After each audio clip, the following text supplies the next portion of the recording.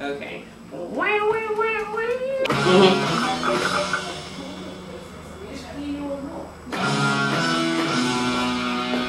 There you go.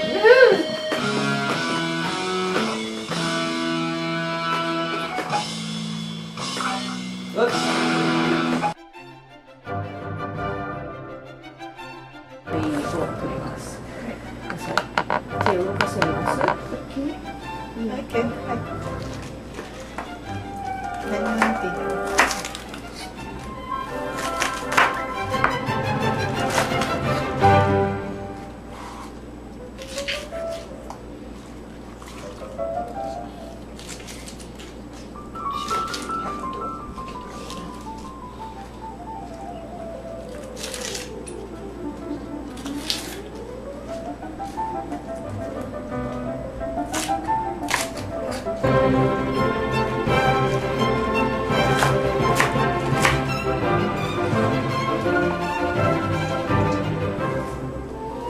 水でそんな美味しいもの食べるの？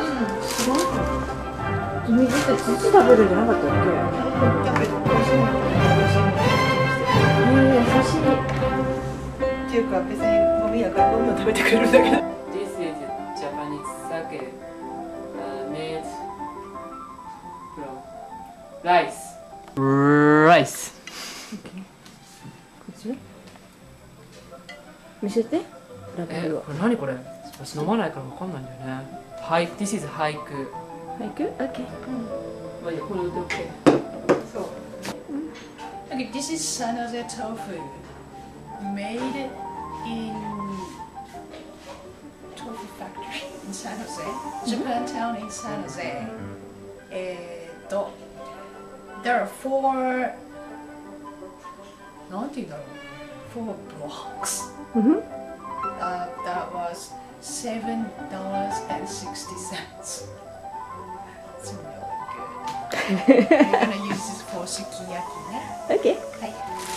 サンドル豆腐です。ああ。豆腐の匂いがする。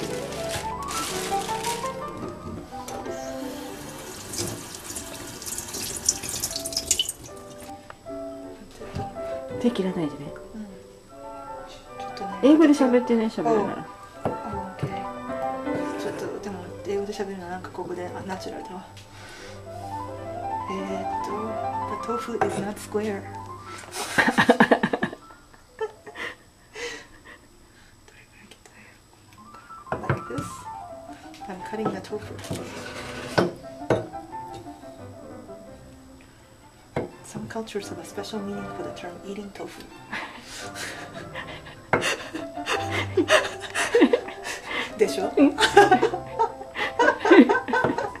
But we won't discuss that here.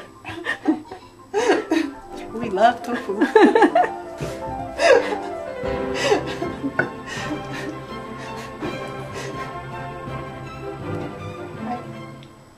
That's it.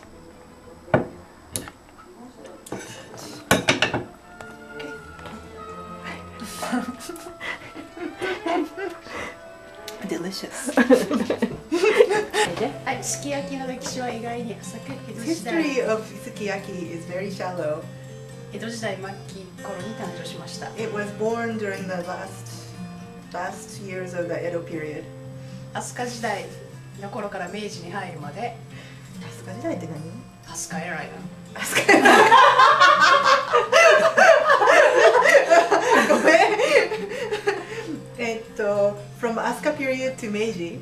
日本では肉食が公的に禁じられていました。In Japan,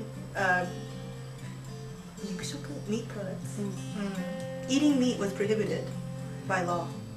馬や牛は体質の動力であったため、食べると罰が当たると信じられていたようです。Cows and horses were important in labor, and therefore eating them was believed to be bad luck. そう合ってる？しかし貧しい民衆の間ではこっそりとイノシシや鹿など野獣の肉を食していたようです。これはわからん。But among the poor people, among the poor people were eating deer and wild boar. そんな風潮の中、こっそり牛肉も食されるようになり、in that environment, beef was secretly being consumed. Thank you. 幕末には京都の三条河原にすき焼き屋が初めて誕生しました。 Okay, 幕末？何の幕末？江戸幕府。江戸幕府か。At the end of the Edo period, in Kyoto, Sanjo Kawara, a Sukiyaki shop opened for the first time. 明治に入り、明治天皇が牛肉を食べたことがきっかけで、一般庶民にも牛肉を食すことが解禁され、 In Meiji, the Meiji emperor ate beef, and as a result, beef consumption was allowed among the common people. 関西地方ではすき焼きがAh, okay, here it is. 作ったのかな？いいよ、二人はありがとう。その白いボウルに入れてくれたら、ここに入れてくれたら、はい。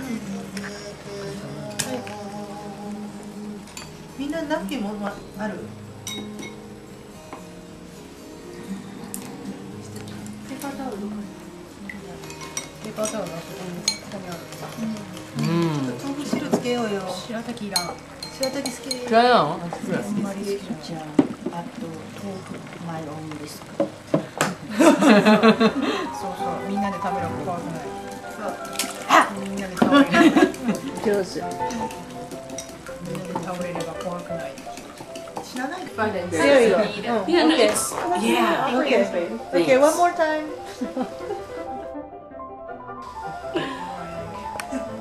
Wow.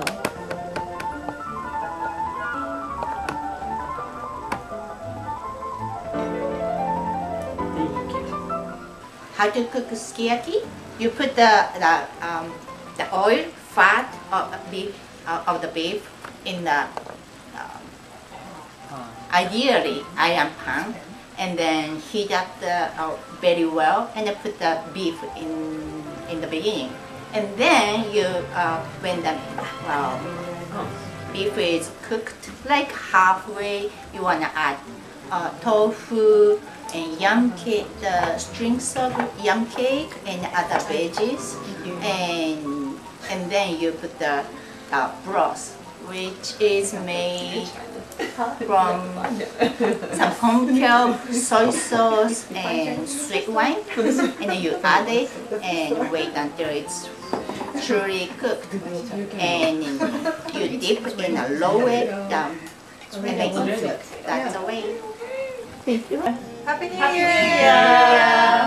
Bye. This is from Jazz. Jazz went to Nepal and she brought some tea leaves. This is black tea.